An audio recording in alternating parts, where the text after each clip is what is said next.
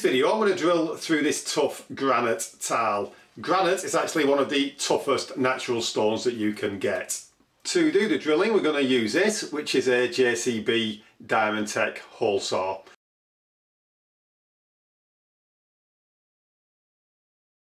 A few years ago I actually bought a cheap diamond coated hole saw from eBay, and that was just to drill through a ceramic tile, and it wouldn't actually cut through ceramic.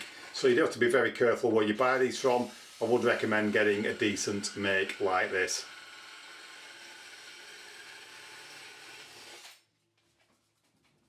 We're now just going to open the packet, and on the inside is a set of instructions.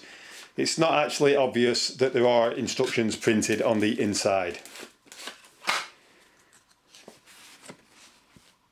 So that's the bit, and that is a 8mm one. So I'm now going to pop on a pair of safety glasses and then going to insert this into the drill.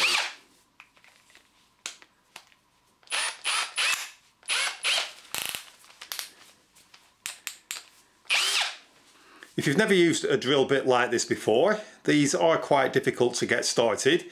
These are actually a diamond coated hole saw, and you can actually buy a special jig for holding these if you are struggling getting the hole started.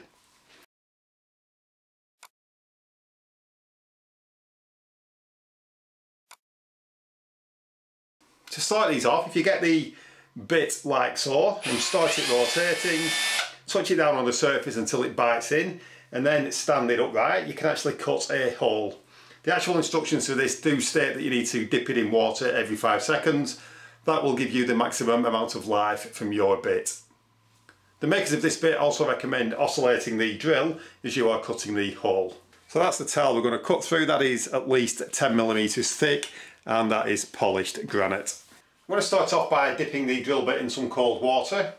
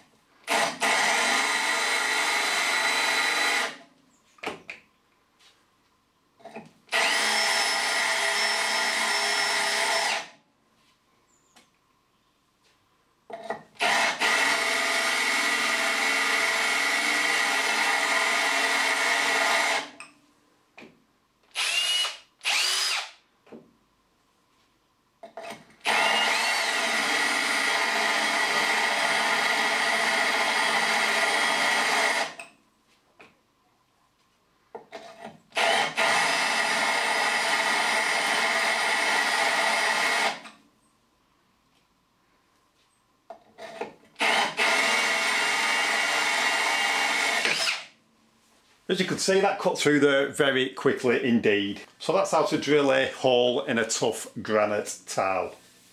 In the next video I'm going to do a test to see how many holes we can actually get from this one drill bit, because that will be very interesting to see.